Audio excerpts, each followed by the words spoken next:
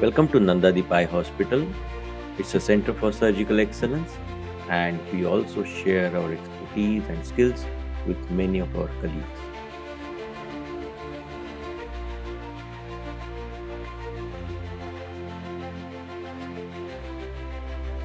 In this video, I am going to speak about a technique called single piece at a time and also speak about how to reduce the endothelial damage using this technique.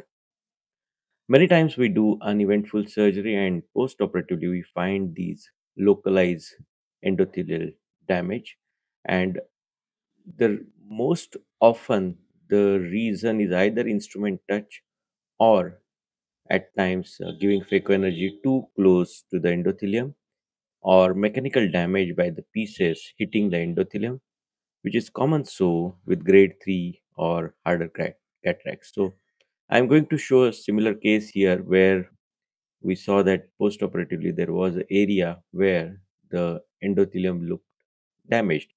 I have done the chopping, so all the chops have been done. Each heminucleus divided into three pieces. I have taken out the first piece and then I am taking out one piece at a time.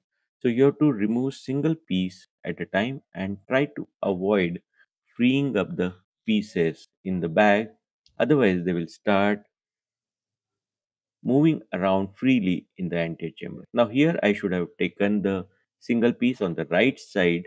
Instead, I took out the central piece and it resulted into two free pieces as you can see here, and they wobbled around in the antechamber vigorously for a moment.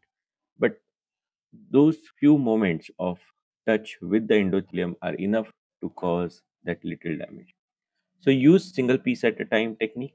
Reduce the flow rate or vacuum for the last pieces if you find them flying around, and use good dispersive OVD. You can just replenish the OVD if you find that the pieces are freely moving in the antechamber. This will reduce the endothelial damage that you see.